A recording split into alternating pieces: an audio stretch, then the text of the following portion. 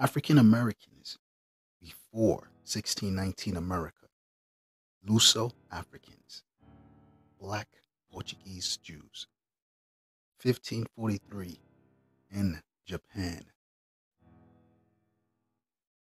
In August 1619, 20 to 30 enslaved Africans, Israelites, landed at Point Comfort, today's Fort Monroe, in Hampton, Virginia, aboard the English privateer pirate ship White Lion. 76 years earlier, the ancestors of these so-called Africans, Israelites, would be participating in the Naban trade.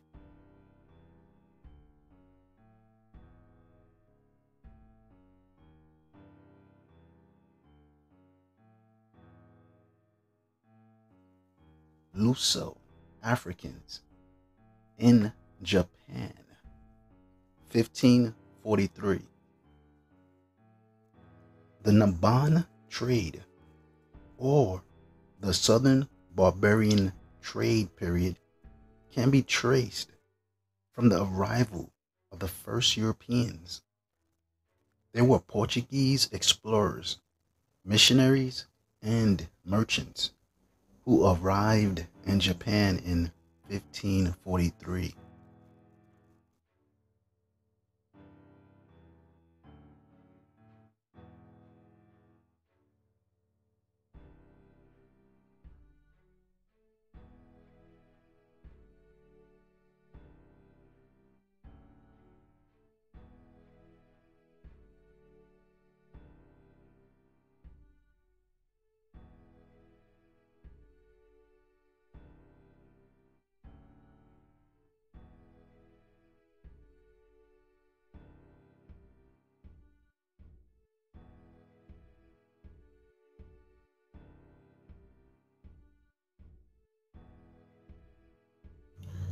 Naban art, colonial Latin America through objects. Number 2. Naban screen folds exemplify the deep connections of the colonial Americas to early modern Japan. Portuguese Jesuits and merchants arrived in southern Japan in the mid-16th century with commodities from India, Europe, and the Americas, and with hundreds of Luso-Africans. The foreigners were called Naban, barbarians from the south, Luso-Africans.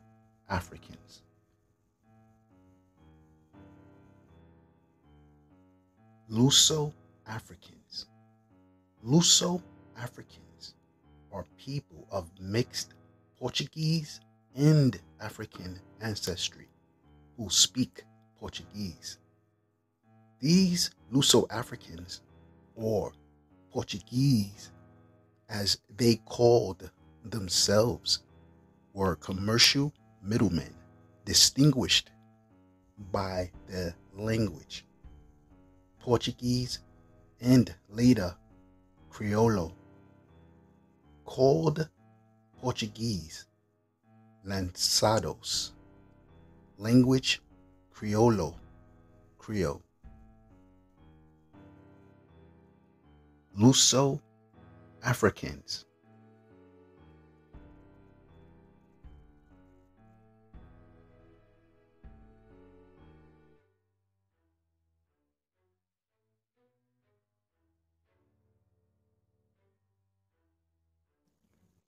Luso-Africans in Japan, 1543.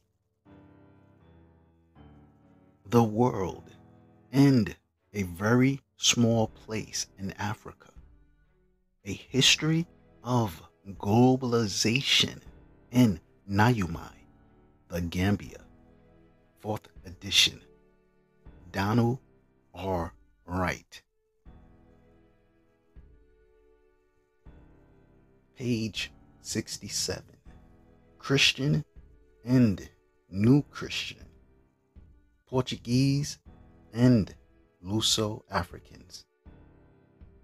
These were Portuguese, a number of whom eventually, being New Christians or conversos, mostly Sephardic Jews, forced to convert to Christianity, and then persecuted by old Christians.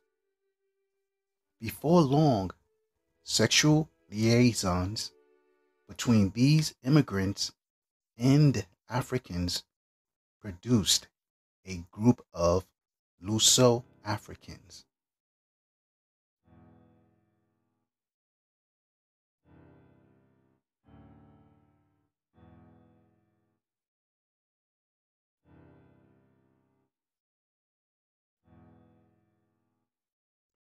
Luso-Africans.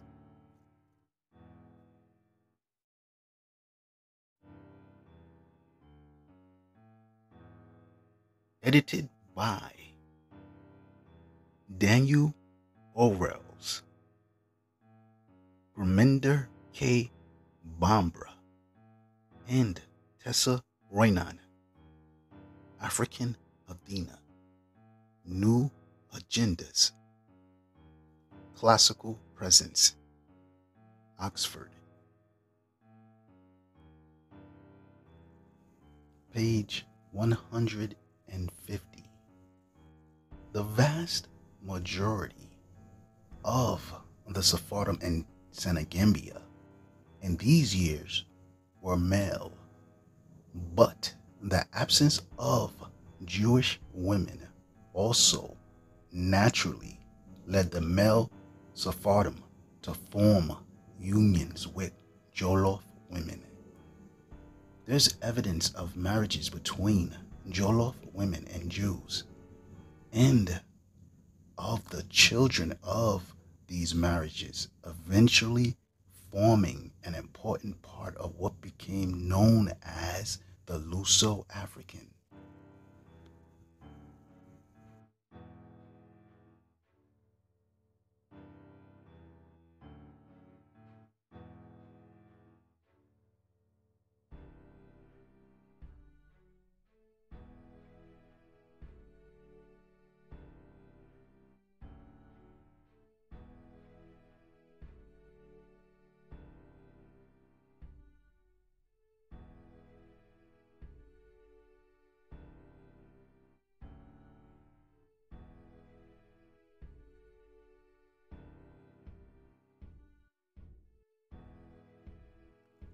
National Museum of African American History and Culture.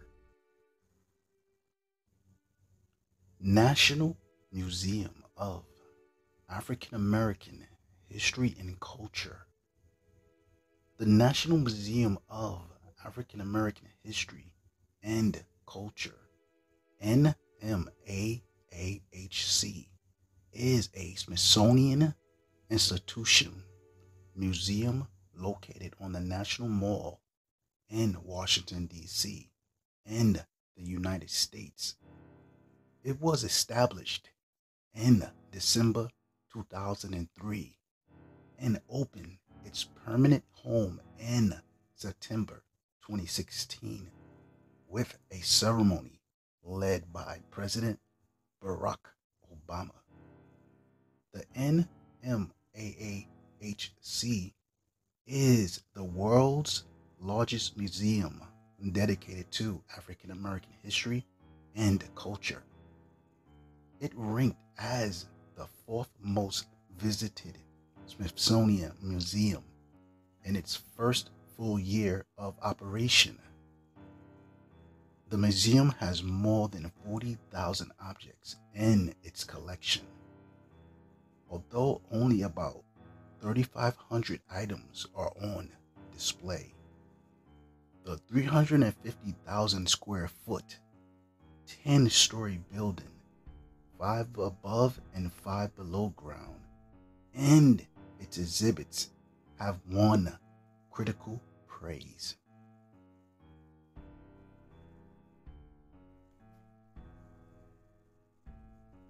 National Museum of African American History and Culture.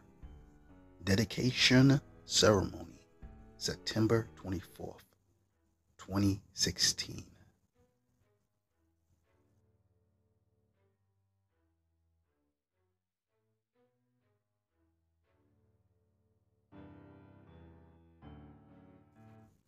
National Mall in Washington, D.C.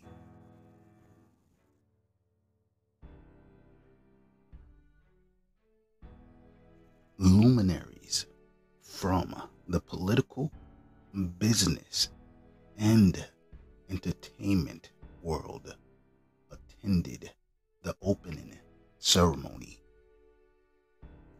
Dr. Jill Biden, First Lady of the United States.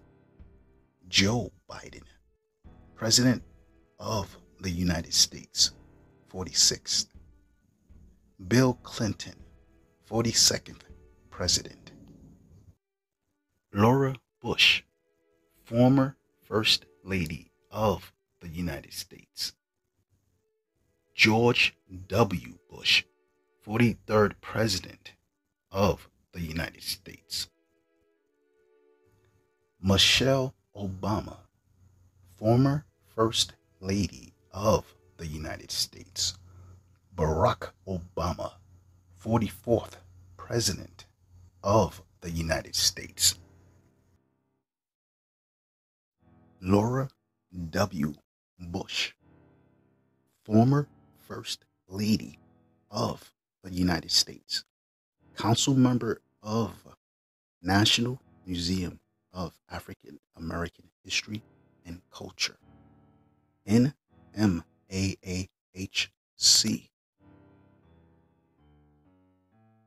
Representative John Lewis, Georgia. Robert De Niro, Angela Bassett. Dr. Shirley Ann Jackson, Vice Chair, Smithsonian Institution, Board of Regents, President, Rensselaer Polytechnic Institute. Reverend Dr. Calvin O. Butts III, Pastor, Abyssinian Baptist Church, New York City, President, SUNY College at Old Westbury. Dr. David J. Scorton, Secretary of the Smithsonian Institution. John G. Roberts, Jr., Chancellor of the Smithsonian Institution, Chief Justice of the United States. Kenneth I.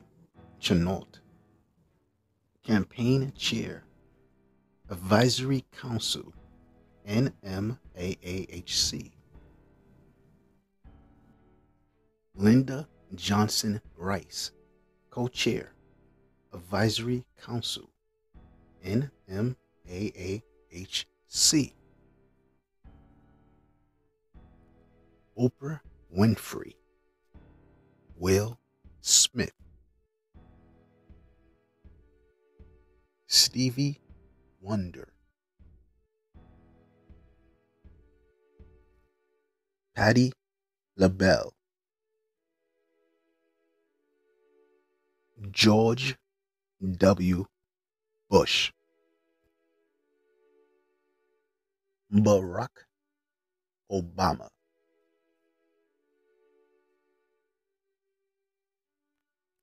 Denise Graves, American opera singer.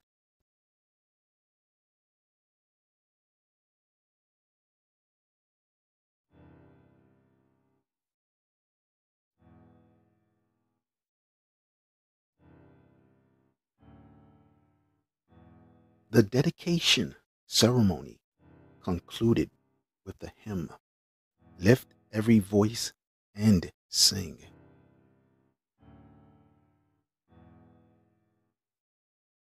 God of our weary years, God of our weary tears, Thou who has brought us thus far on the way, Thou who has by Thy might led us into the light, keep us forever in the path, we pray.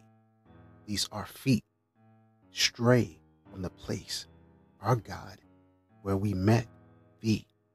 These our hearts, drunk with the wine of the world, we forget Thee. Lift every voice. Wikipedia. Lift every voice and sing. Lift every voice and sing is a hymn written from the context of African Americans in the late 19th century. The hymn is a prayer of thanksgiving as well as a prayer for faithfulness and freedom, with imagery which evokes the biblical exodus from slavery to the freedom of the promised land. The NAACP began to promote the hymn as a Negro national anthem.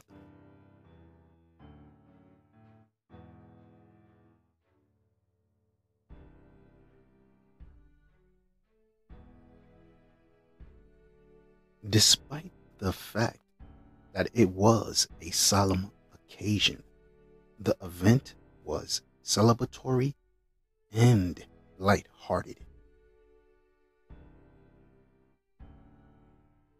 National Museum of African American History and Culture. Dream a world anew. The African American experience and the shaping of America. National Museum of African American History and Culture.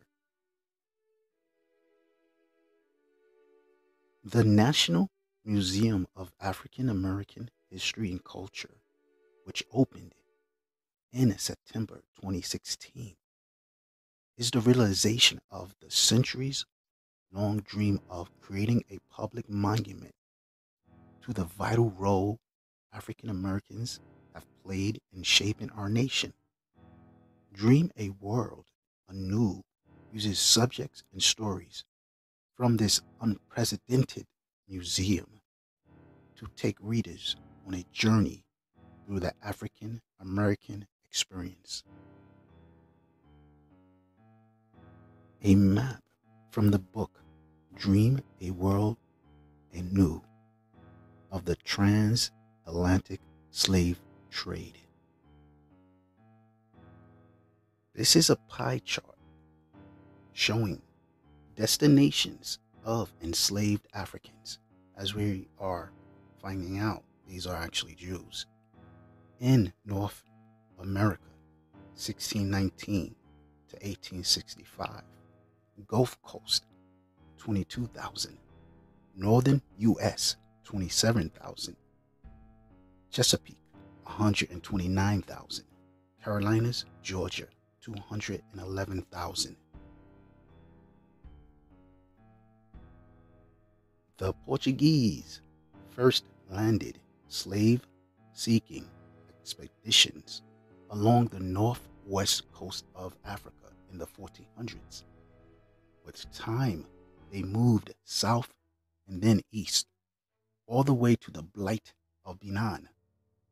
At Elmina, on the coast of Ghana, in the region Europeans came to know as the Gold Coast, they initially sought to establish a trading base near the gold mines of the interior before their attention turned to enslaved Africans.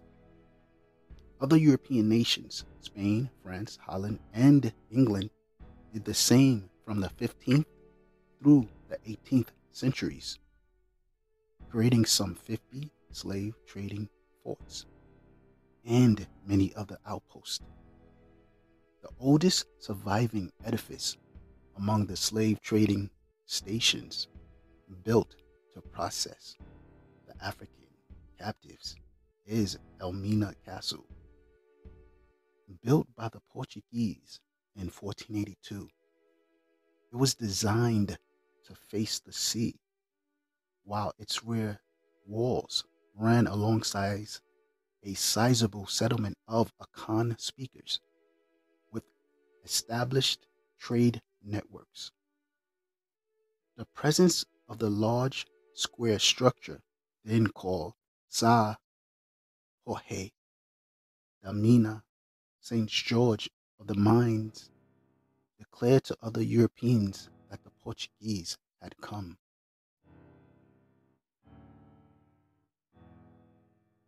Okay, let's not forget, this is the history of African Americans. The Portuguese engaged in cultural interaction and intermarriage, as well as trade with the Africans, establishing unique communities.